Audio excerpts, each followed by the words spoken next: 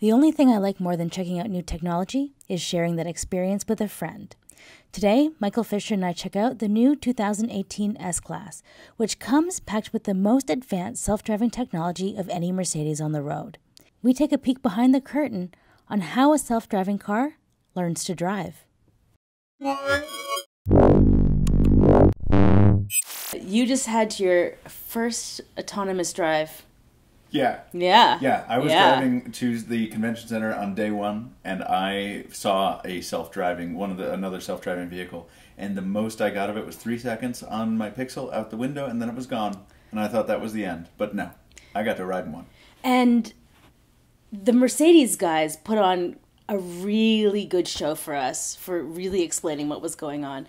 I've been on several autonomous drive trips, and I've never seen the data presented like this. Really? As you're driving down the road and there are pedestrians or there are other objects and in a crosswalk, down the road, whatever range we're talking about, not only can you see those objects on the radar, and it's not just radar, it's a bunch of other sensors working together, but you can see those objects on the screen and a line indicating how the computer is interpreting its intended point of movement.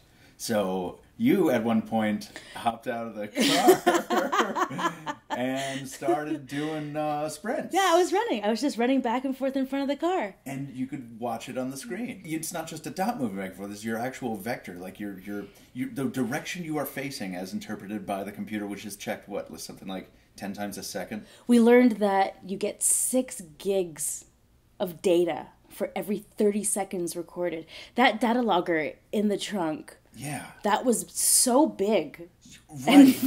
So, and that was one of the things that stuck in my mind as well, was that the code and hardware required to have a car drive itself. I know that that's kind of a hinky terminology thing, but to have a car get close to driving itself, it's very, very elaborate. But it is not as elaborate as the system you need to record all of the data you need to make that self-driving system work better. And you're talking like cameras to observe the driver, the human driver, for human behaviors. Human behaviors. There's cameras looking forward through the windshield, obviously.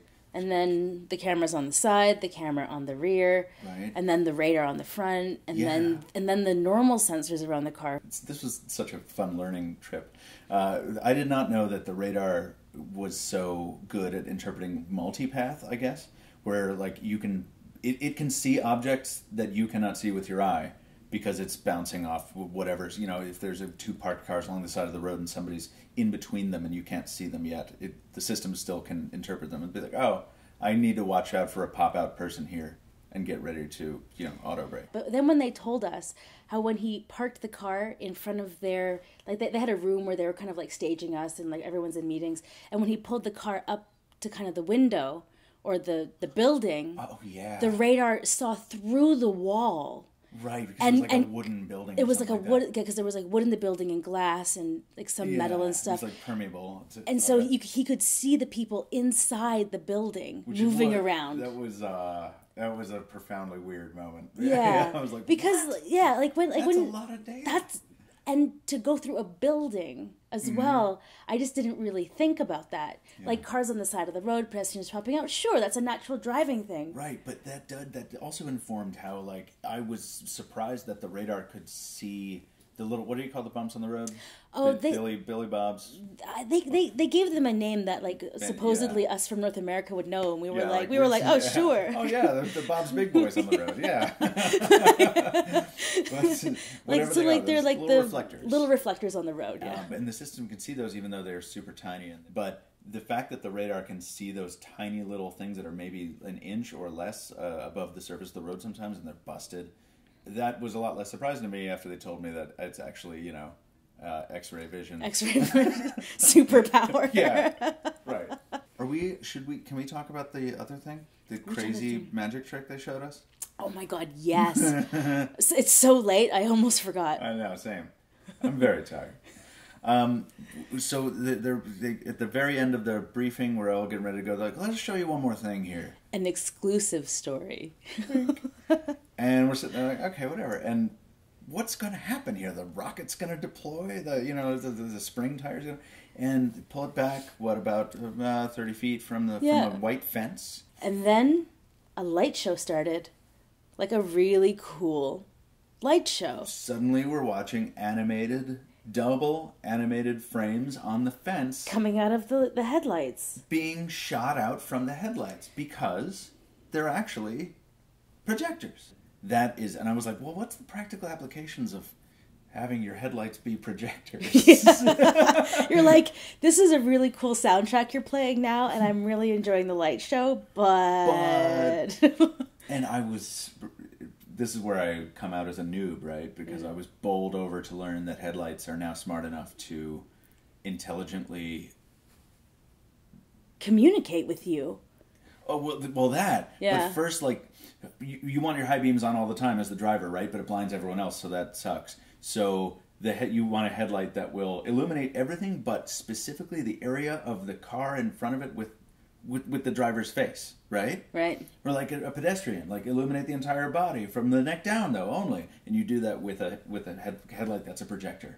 That blew my mind, and I almost fell over. Right, so this is the first time that I've seen this demo, because usually the concept cars come out with like a beautiful panel across the front where it says, stop. Right. Or I see you, or like, Yeah, so you know, it's like communicates with you through through actual LEDs and like a light pattern on the car itself. On the car itself, because projectors won't work during the day. Right. But this is so that's the first time that I saw a pedestrian walkway get thrown down, and to indicate to the pedestrian that the car sees you walking and is saying, walk on this pedestrian way because I see you. That's the first time I saw that. And most elegant implementation of that idea of communicating with the outside world when you are a car that doesn't have a face, so people can't read its intention. I mean, so many things I hadn't thought about before. No, it was a very, very cool experience, kind of sitting inside the mind of this car as it learned and gathered data about the road and other things on the road, and then the people inside the car, and carried along. Yeah, I was surprised at how nonchalant everyone was about it. It's like, yeah, this is what here's another half minute, another 6 gigs of data. So the next time you get into a car, are you going to be able to feel satisfied riding it? That's a mean question. No, because it is funny. It was nice to have this panel right in front of me that showed me everything the car was doing. And of course, the production cars won't have that because you won't need it, right? This is all engineering test work. But knowing that all of that work is not going into the next car I go to sit in, whatever it happens to be. Yeah, no, I think I'll be a little let down, be a little eager for the future. Which, with Mercedes, for you would probably be the next EQ, because EQC, you do like you do like. I like my EVs. You like your EVs. You come down on me for it. I mean, it's not that I don't like EVs. Future boy. I'm on board, but it's just I get more excited about this autonomous stuff, right? And no, you're right. And now actually I do too, because I know you had to sell me on it. I was like, well, it's not in an EV, so it's not really my thing. But no, this is totally the power plant is sort of irrelevant when you want to talk about this stuff, because honestly, it could be in any car. It just happens to be that for now they're only coming out on the high-end luxury where they can justify the spend, because this is expensive stuff. Yeah. And to add that to the cost of the EV, which is already a little bit high with the battery, right? So like the two just aren't going together right now. Sure. And and eventually, it doesn't matter, right? We can get to a future where they're all powered by dilithium, and that's fine too. But like the watching a car learn how to interact with other things in its environment without hurting them and get you safely from one place to another is just as interesting to me as talking about batteries and motors. Yeah. All right. So we've converted Michael Fisher to loving other cars than just EV. Yes. Yes. A change moment occurred. I'm tingling now. CES 2018. Your first test drive with the S-Class from Mercedes-Benz. Thank you. Now you like gas cars too. Hey, let's not go so far there. All right, we have to go eat. We're starving, and it's like midnight. And also sleep, yeah. And also sleeping. CES. CES 2018. Thanks for watching. Oh, Michael Fisher, Mr. Mobile. Mr. Mobile. Click on his channel somewhere Subscribe. here. Subscribe. Subscribe here. He's Subscribe dressed better than I am.